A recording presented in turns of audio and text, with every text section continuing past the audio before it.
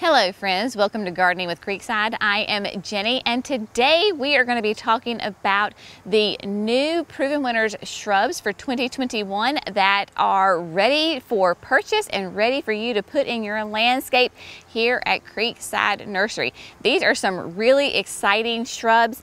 We have put, I think, all of these in our landscape so far and have been growing them and are super happy with them, and I am excited to share them with you. I know that you have heard about these before, but they are here at the nursery. Like I said, they are ready for purchase. They are nice and beautiful. So we're going to go through and talk about these new introductions that surely will find a place in your garden. Now, I think we're just going to work from end to end. Starting on this side, we have this beautiful, look at this, hydrangea.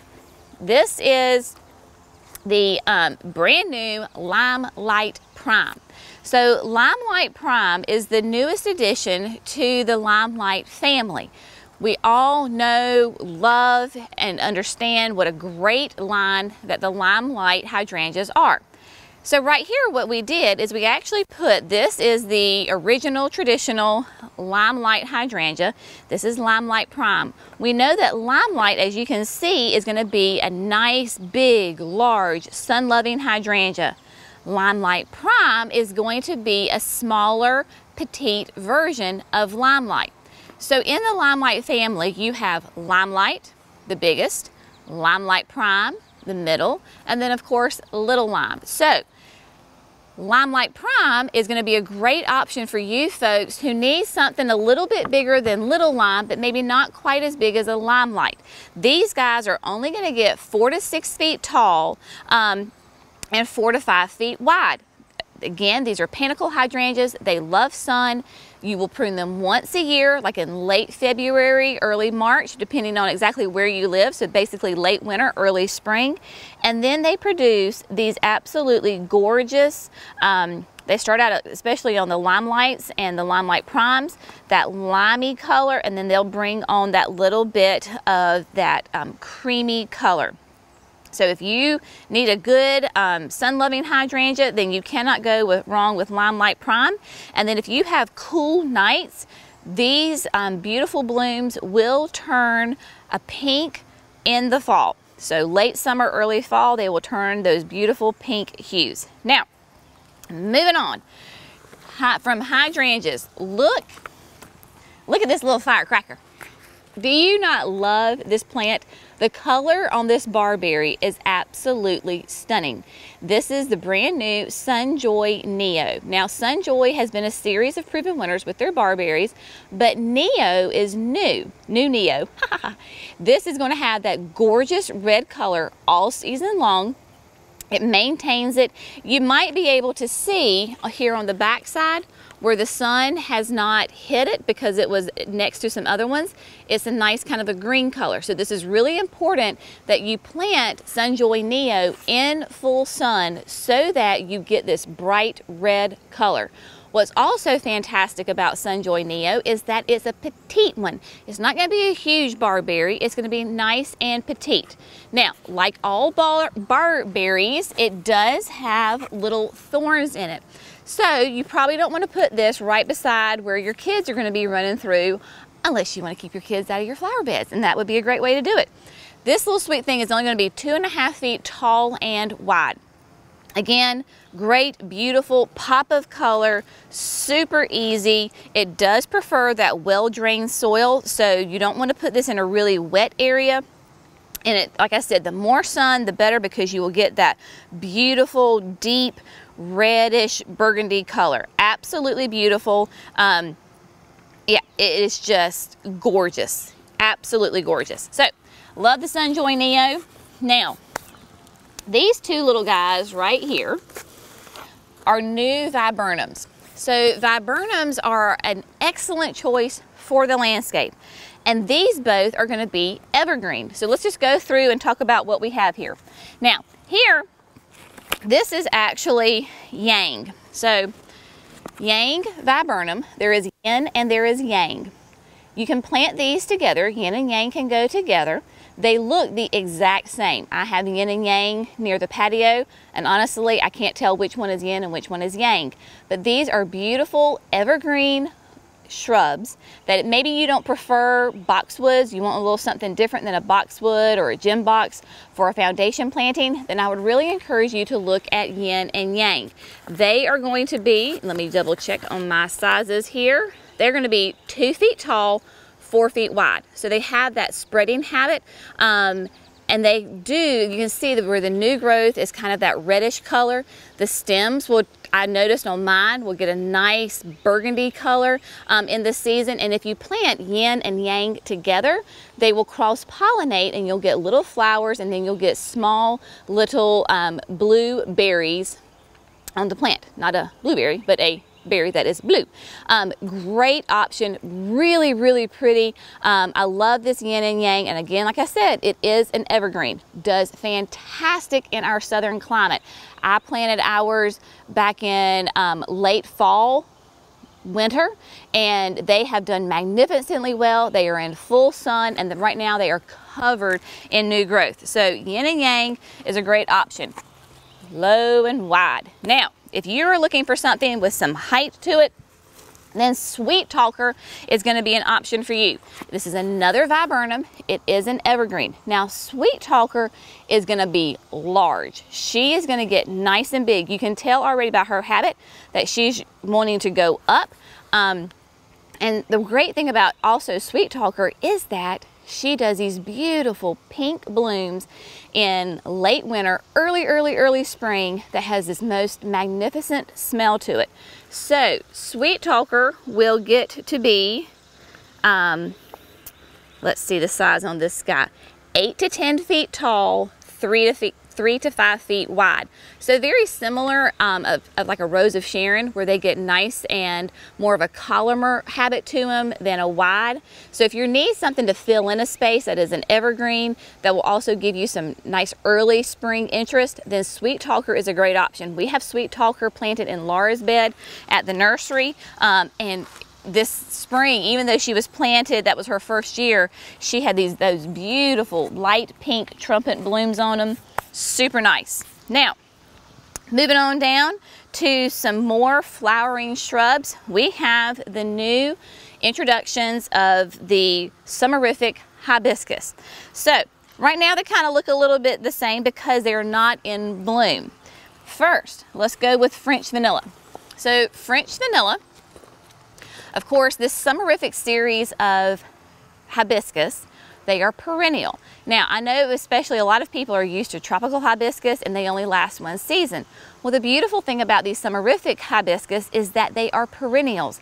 I think they're cold hardy to zones 3, so it is extremely zone 4. So zone 4, which is really cold, 4 to 9 is the zones on these guys.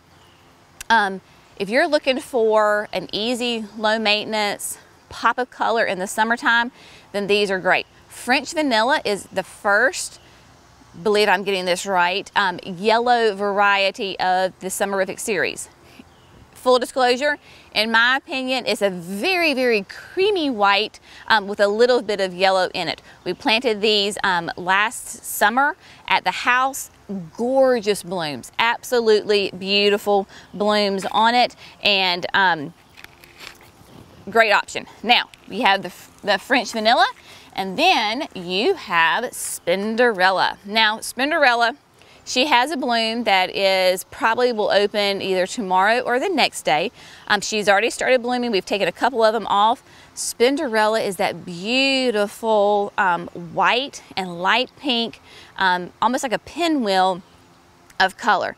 Just an absolutely gorgeous bloom. She will have a little bit of more of a darker foliage to her than say like French vanilla. So with those perennial hibiscus, the blooms only last for 1 day, but there's lots of buds on it, so they are in continuous bloom.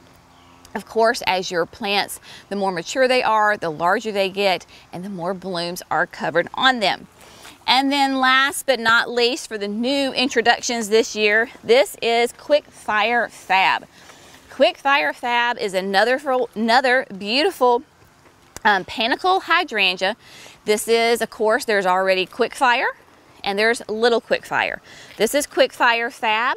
She will get 6 to 8 feet tall and 5 to 6 feet wide. So she's kind of the counterpart to the Limelight Prime. So it's in that middle zone of the different heights, not the Big Daddy, but not the smaller version. I could say it's the teenager, right there in the middle.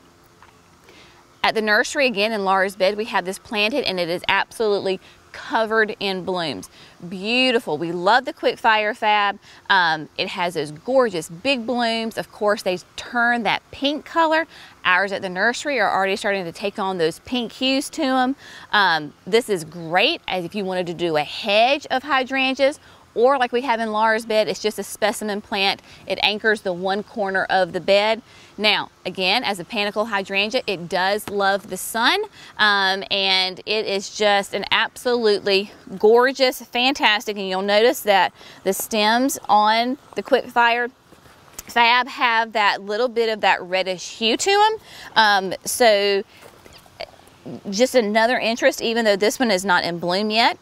It is covered and has that beautiful red stems to it. Now, a lot of these right now, you're like, well, Jenny, why aren't they blooming? They're supposed to be blooming. Yes, this is the typical time for them to be blooming. But remember, we brought these in as quart-sized containers and potted them up,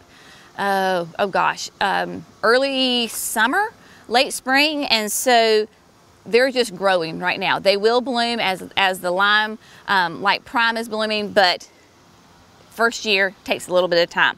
So not only do we have all the beautiful new introductions, but we have all of the tried and true favorites that we know and love and have used before. So within this area, we have just got tons of plants, tons of shrubs that we will be bringing down to the nursery. So if you're looking for, like, say, bobos or the limelights or the firelights, we have all of those. So please come down and see us on Thursdays through Saturday. I cannot leave without talking about this right here. This is Vanilla Spice. Clearly, she is in full bloom. She is covered with bumblebees. Hopefully nobody bothers me. But Vanilla Spice is a summer sweet. I wish that you could smell this right now. It is just a fantastic smell. Very reminiscent of like a honeysuckle smell. So again, we're getting into the middle of July. Some things are kind of petering out, right? Because the heat is hitting. If you're looking for that pop of color, Vanilla Spice is a great option for you. These are zones 4 to 9, 3 to 6 tall, 3 to 5 wide. Again, the smell is amazing. And looking right behind here, look at this. I didn't even notice this. I'm gonna let Jerry zoom in on this for you. We were talking about roses of Sharon. Look at that bloom. So this is Pink Ink. It is a rose of Sharon, so it needs lots of sun. It is going to be 5 to 8 feet tall and 4 feet wide. So it's going to be smaller than the chiffon series of roses of Sharon. But look at that beautiful bloom. Does that not like remind you of like the tropics, like Hawaii? I just think it's absolutely stunning. So again, those are coming into bloom. Tons and tons of options that we have for you. So please come see us over here. I do want to show you, Jerry keeps talking to me. There's so many things. When we were trying to like pull plants for the video, I was like, oh, well, this looks good. Then we have spireas, the double play doozy. Stunning right now. Just gorgeous. Butterfly bushes and everything. He was wanting me to show you the update on the mums because we haven't talked about the mums lately. So here are the mums, all, I don't know how many hundred there are down here, but they are growing really well.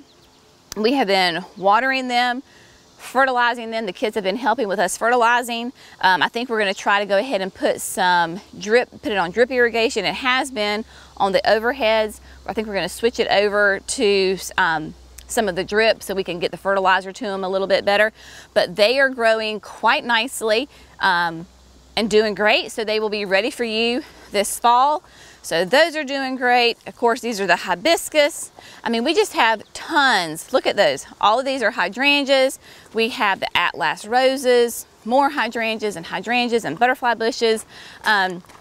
So if you are looking for some shrubs to add to your landscape, we have got them. We are happy to help in any way that we can. So come see us at Creekside Nursery in Dallas, North Carolina.